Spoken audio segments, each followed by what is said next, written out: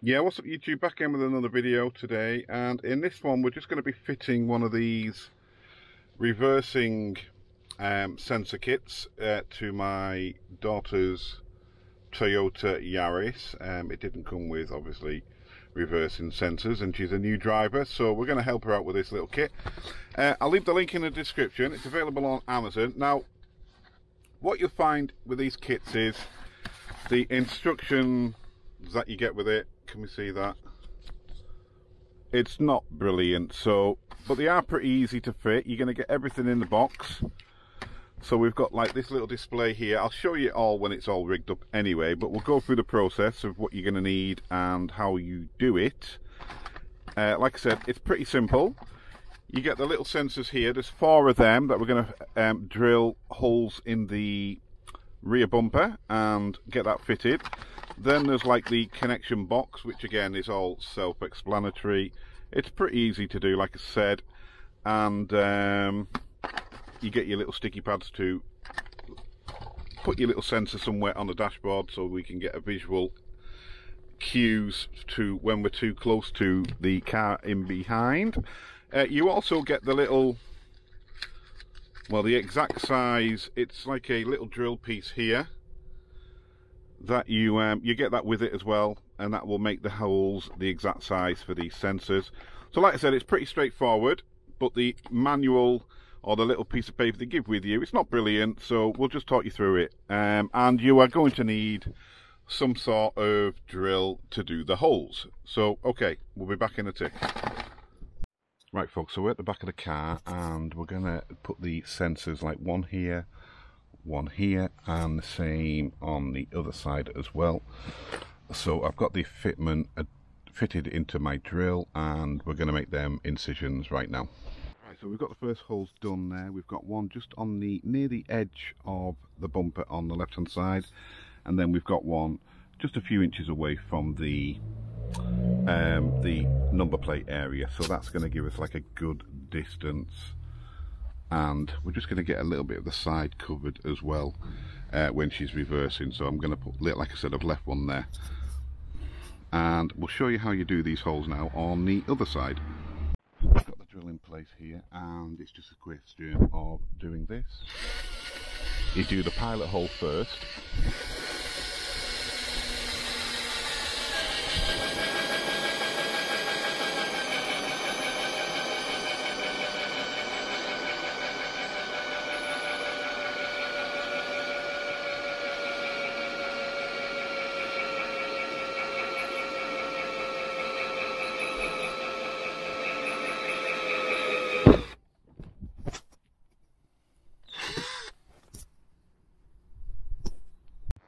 And there we go, we've got the holes ready.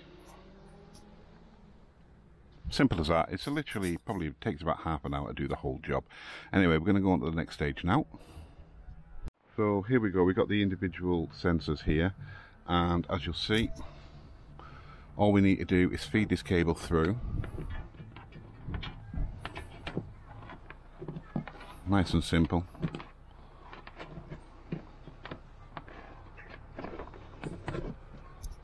Okay, so we've got each parking sensor fitted, and as you can see, they're all poking out of each hole. And what you've got to remember is they have got an up and a down here, and they are usually coded up or down, as we can see there. And it's just a case of popping them into place. So we'll do that on all 4 of them and get back to you. Yeah, right folks, so we've got them all in place now on the car, and then we've got the 4 cables that we're going to have to feed into the boot area. So if you look in your boot, take your wheel well out. There'll be somewhere where you've got these like little rubber grommets, and if we pull one out you can see straight through to the road. So what we want to do is put a hole through the rubber and then feed all the cables through the hole, and then we're into this area. So that'll be the next stage.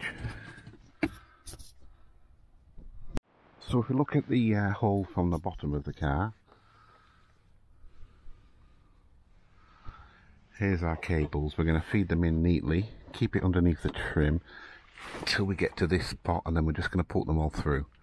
Nice and easy, won't take a minute. All I've got to do now is I've got all the cables here, just pull them all through into the boot area. Make sure you've got all 4, and then we can thread them through the little hole we've made in the rubber grommet. And yeah, okay, so we'll do that now, nice and quick. Okay, so we've got all the rubber grommet, all the cables through the rubber grommet. That's back in place, and that's the next step done. So all we need to do now is get the little box that comes with it, the controller box, and we'll get everything plugged into that. As you can see here, we've got the controller box. It comes with the power cable as well. Obviously, then we're going to rig this bit up to the reversing light cluster, or the reversing light positive and negative. So it only works obviously when you click a reverse gear, the power goes to your reverse light, starts this up, and then obviously you can understand what happens next. So it comes with a double-sided sticky tape to stick on the bottom of here, and then we're going to find a nice area for this to sit in the boot, quite near to where it's going to be plugged into the reversing light power. So we're going to put it on the left hand side on this Toyota Yaris, and I'll assume, I haven't checked yet, but I'll assume the wiring is going to be in this little box here on the side. So as I suspected, I take this little panel off here, and that's going to give me access to the cabling for the rear light cluster, and that's where we can apply the power cable to the reverse light to give the box and the sensors their power needed to operate. Okay, so we'll get that done now. Now what I've done now is I've put the car in reverse, and I can see which it makes it easier to see which bulb is your reverse bulb, and in this case then we can see where we need to add the power cables. Okay, back in a tick. What I've done is wire everything up just so I can make sure there's no problems before I do all the cabling into the front of the car. So as we can see on here,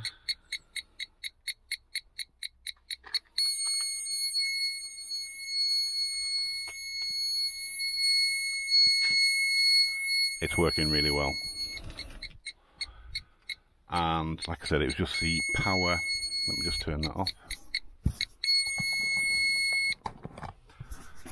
And then it was just the power to be rigged up to the reverse light power. You can either do it to the cable, or I've done it to the sockets basically. I don't know if you can see that. That was the simplest way to do it for easy removal in the future.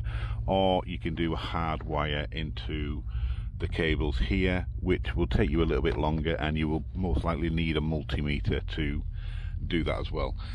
Anyway, so there we go, there's all the cables switched into the box, and then we've got the power cable, and then we've got the dash mounted display meter with the nice long cable that we're going to have to thread through all the car, and then that will plug straight into there. So we're going to hook this box up. We've got a little cubby hole here. That'll be ideal for me, so I'm going to use that. Right, so on the Yaris, my daughter's decided she wants the little display meter down here out the way.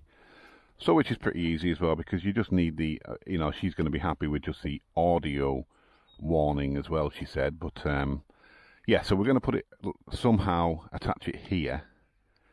Not so sure how we'll do that yet. Or maybe down there. But she wants it out the way, she says, anyway. But once you've found the position, then it's a case of feeding all the wires underneath all the plastic trim all the way to the back of the car, and we'll crack on with that now.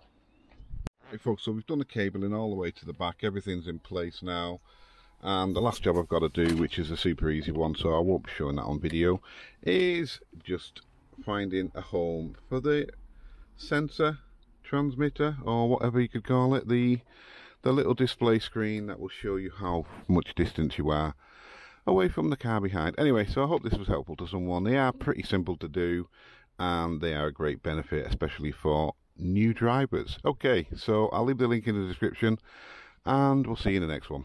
Peace.